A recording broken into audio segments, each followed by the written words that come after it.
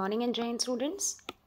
Today's topic is standard form or short form. It is also called short form. Now you can see the number. This is 5,02,610 and 1. Now we have to write these numbers in the short form. We will start from the ones place. At the ones place there is 1. So we will write here 1.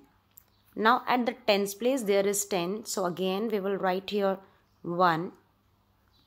Now at the 100 place there is 6. So we will write 6 here and then we will put a comma here. So ones, tens, 100 is done. Now at the 1000 place there is 2. So we will write here 2. So it's done. Now at the 10,000 place there is no number. So what we will do? We will put a 0. Correct. Now after putting the comma, here we have 5 lakh. So what we will do? We will write here 5. So the number is 5,02,611. It's done, students. Now coming to the second one. This is also called expanded notation. And now we have to write this expanded notation to the short form or standard form. Now the number is 6 lakh. 4, 10,000 and 9 ones. So starting with the 9. 9 is at the ones place. So we will write here 9. Now at the tens place there is no number. We will put a 0. Very good.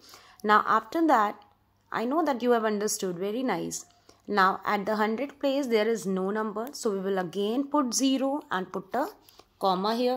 Now next is at the 1000 place there is no number. So again we will put a 0 over here.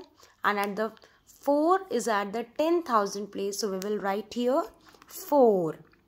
So this is done. Now at last this is 6 lakh. 6 is at the lakh place. So we will write here 6 lakh. So the number is 6 lakh 40,009. In this way you have to complete your work. You can see here. Hope you have understood.